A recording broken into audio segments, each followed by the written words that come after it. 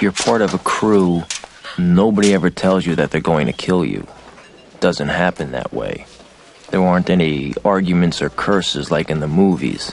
So your murderers come with smiles. They come as your friends, the people who have cared for you all of your life, and they always seem to come at a time when you're at your weakest and most in need of their help. So I met Jimmy in a crowded place we both knew. I got there 15 minutes early and I saw that Jimmy was already there.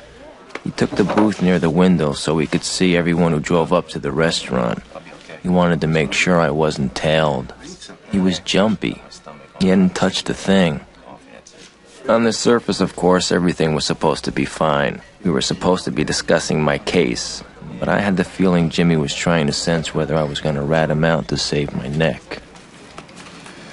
I've been telling you your whole life. Don't talk on the fucking phone, right? Now you understand? Huh?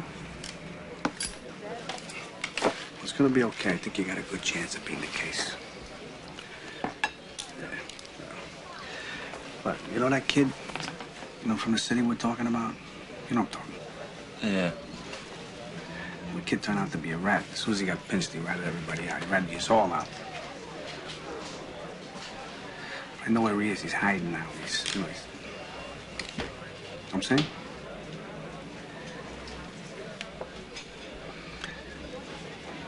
Would you have a problem going with Anthony on vacation? He'll take care of it. No, not at all.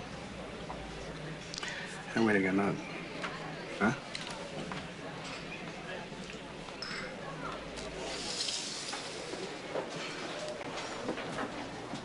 Jimmy had never asked me to whack somebody before, but now he's asking me to go down to Florida and do a hit with Anthony.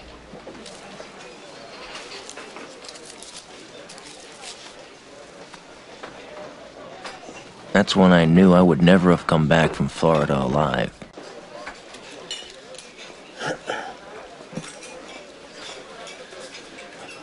You know what? I think I'll have an English muffin.